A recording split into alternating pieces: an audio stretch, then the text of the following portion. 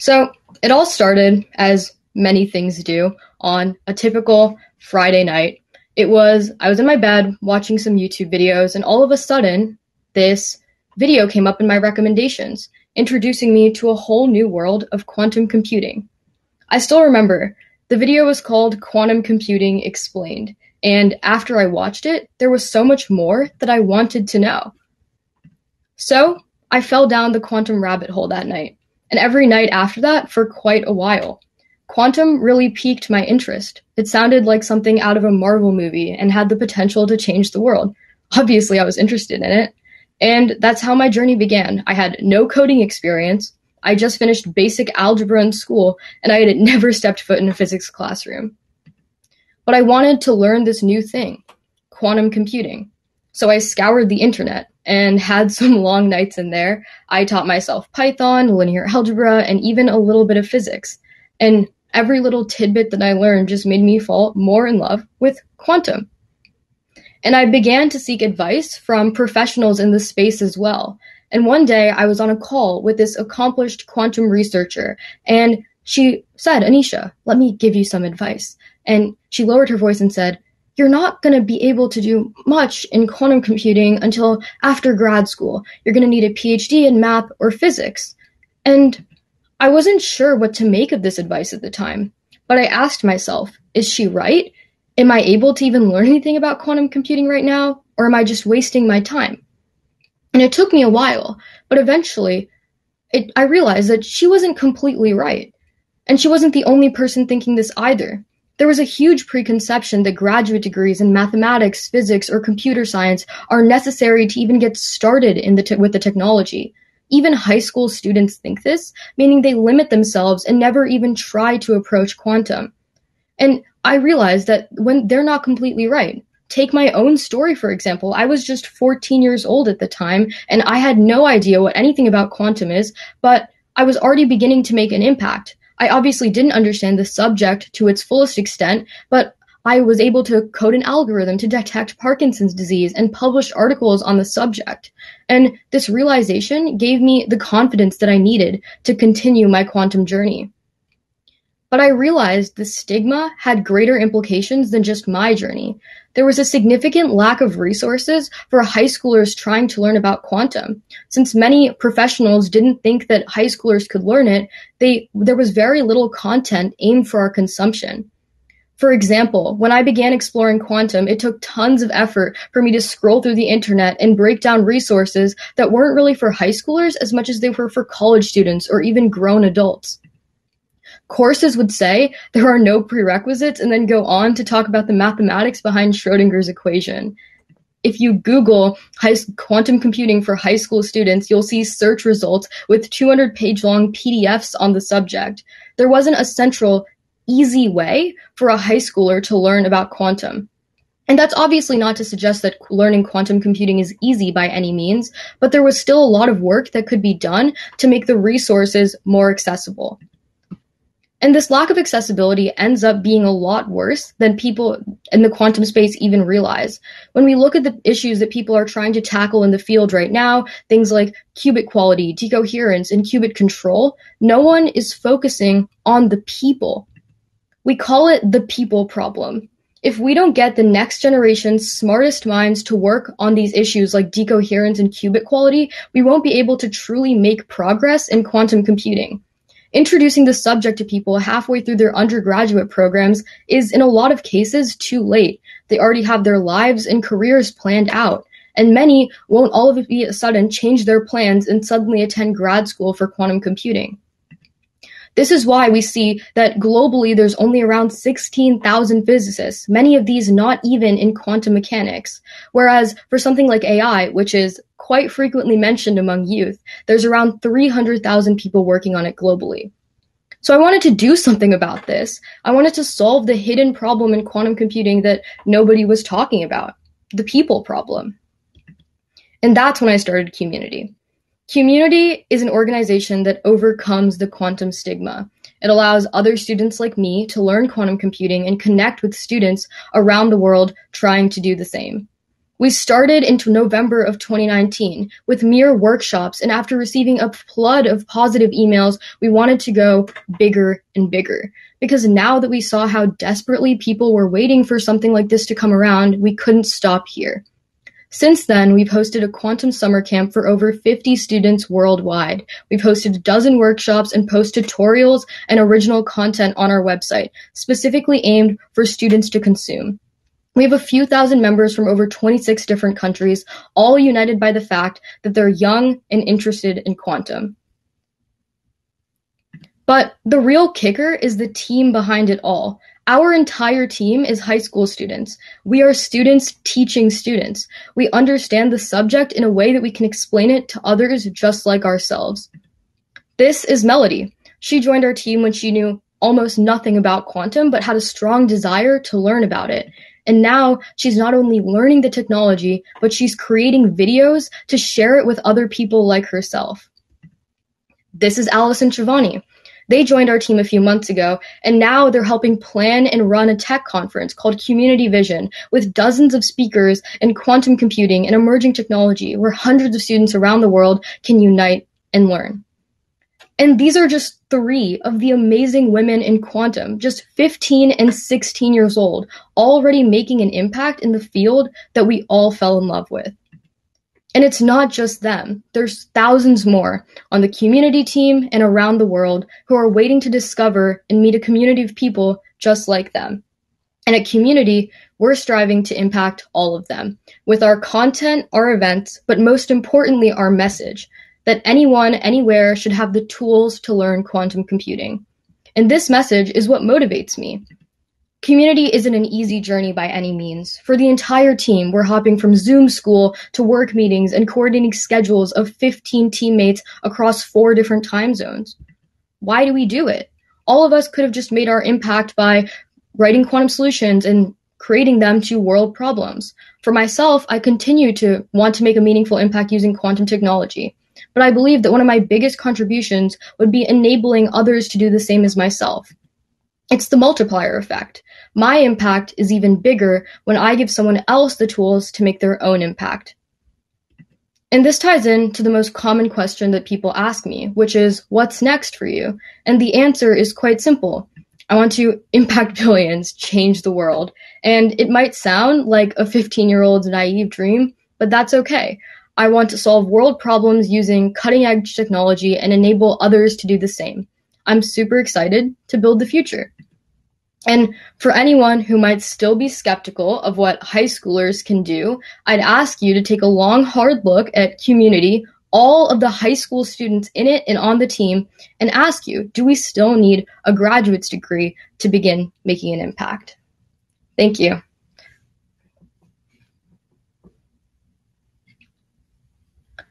Awesome.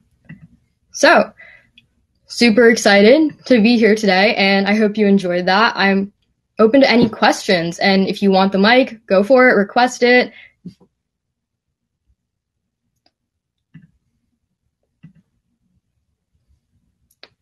Awesome. Yeah, for anyone who has any questions, just you can type it in the chat or even request the mic, and I'll just approve the request.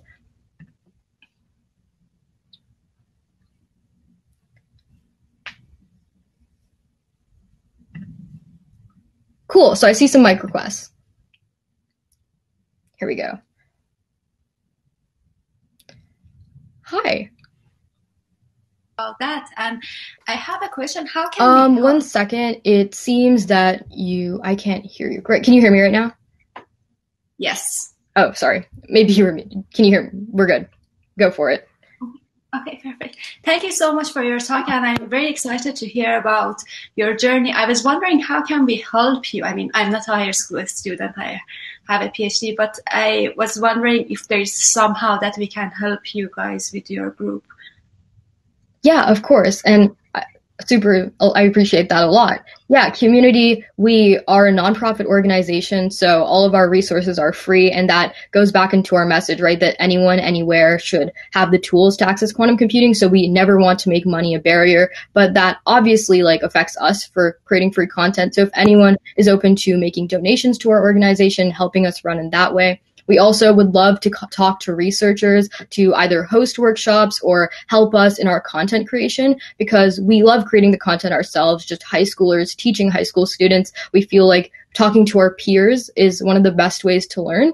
But obviously, a lot of us don't have a PhD, so talking to people who do is very beneficial for us. Okay, great. And could you please share your contact information? Or yeah, I mean, I think so. You can reach me at my personal website is www.anishamusti.com, and you can go on there, and I have contact information on there. You can also email me at anisha@Q-munity.tech. Okay, great. Thank you so much, and best of luck. Thank you so much.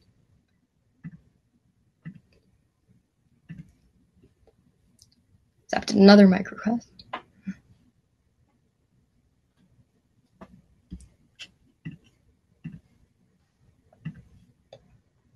Hello, Anisha. Can Hi. you hear me okay? Yep, I can hear you. This is Megan Skazinski. I'm a software engineer with Slalom Consulting in Detroit, Michigan. So what is the most common demotivator for you and among the high school students that, that might come from your peers or from people in the industry? And how did you build your support network? And who are those people so that we can look for those people when we are building the community here?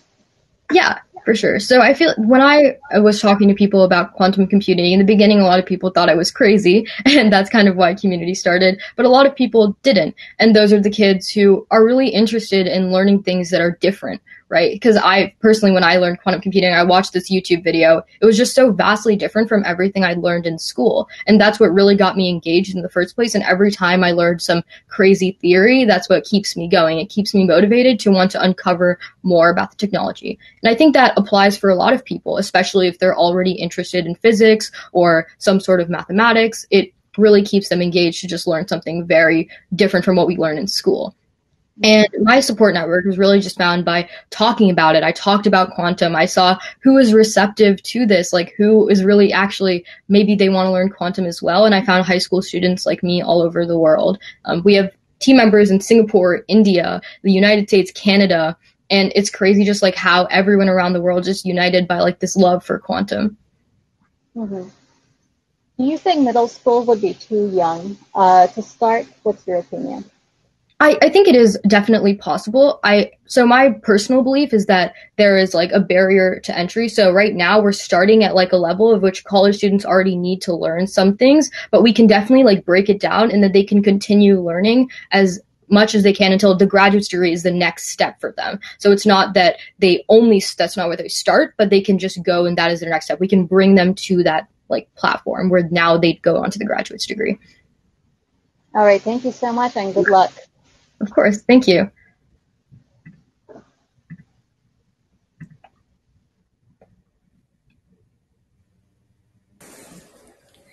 Hi, Anisha. It's great. I really like your work for just starting quantum computing for high school students.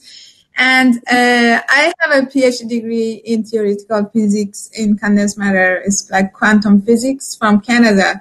And I'm working since 2012 in California as a university and college instructor. And having experience with teaching at a community college, I'm associate faculty at San Jose City College in California. And I had been having several students, and it's interesting. Nowadays, the students at middle school, even I had a student in fourth grade that was getting my C++ programming from San Jose City College. It's coming with very young age, and it's very, very amazing. You can connect with middle school. He was in elementary school and high school students, and they like to get their degrees in computers. I have so many students in Java, Python, C++, C++. And if you can start, I want to talk to San Jose City College about starting quantum computing for students. And I think if you track the community colleges, the ages are not specifically older. They are even high school students or even middle school students that come to community college. And it's a very good place for you to connect to people. And by having a PhD in physics, I suggest you to try to connect to these educational places, as well as, because you are young and the road is opener for you, try to connect to companies too, like IBM, Google, and take advantage of this opportunity. And oh, hold on.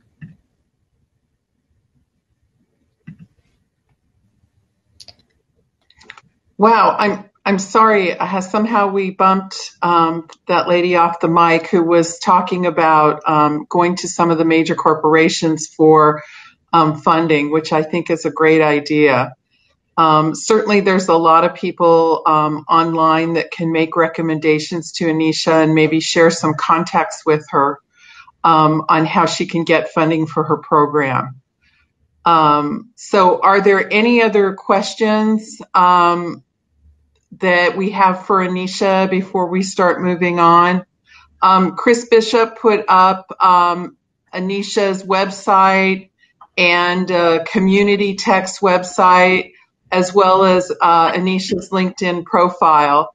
So I always find LinkedIn as a great way to meet with people, and I know I've communicated with Anisha on LinkedIn, and she's been great.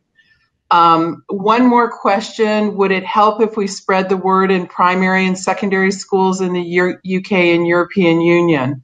Yeah, of course. There's never too early to just start talking about quantum computing. And even if they don't fully understand it yet, there is always something that they can learn. And maybe in the future, that's when they actually start to approach it. When they're in high school, maybe college, or even their graduate degree, at least they know what it is. And it's never too early to start talking about it. How did you find all your members? Was it just word of mouth, or what did you do? For our community members or the team members? For community. It was a lot of word of mouth. We posted a lot on the Quantum Reddit. We talked to researchers in the field. We have taught, and we pretty much just tried to spread as much word of mouth as possible. And I guess a lot of people just learned about it from that. And there's nothing else that really exists for that we're hosting specifically for high school students. So a lot of people found it. Well, Anisha, it's an incredible story, and we're all cheering you on. And I want you to feel like this is a community you can come back to and ask for help. Yeah. So I think everyone here wants to just tell you how much we support you, and to keep on asking us and telling us what you need, and we'll help you try to find those resources so that you can continue in your work, because I think it is really important. And I think I don't know how to say this, but glamorizing science or making science more accessible at younger ages, I think, is really critical. And so I love what you're doing. I think it's amazing. I appreciate that a lot, and I definitely agree with that. And I know there are so many questions and people reaching out and giving their support in the chat that I unfortunately wasn't able to address. So I'd love if any of you, if you had a question that I wasn't able to get to, could just email me. No problem. I love responding. I love hearing people just talk about what we all love and are passionate about. Awesome. So everybody, thank you to Anisha, and we need to move on to the next panel. So again, hit that red button in the left-hand corner of your screen, and Anisha, we're going to stay in touch with you. So thank you, everyone. Thank you, Anisha.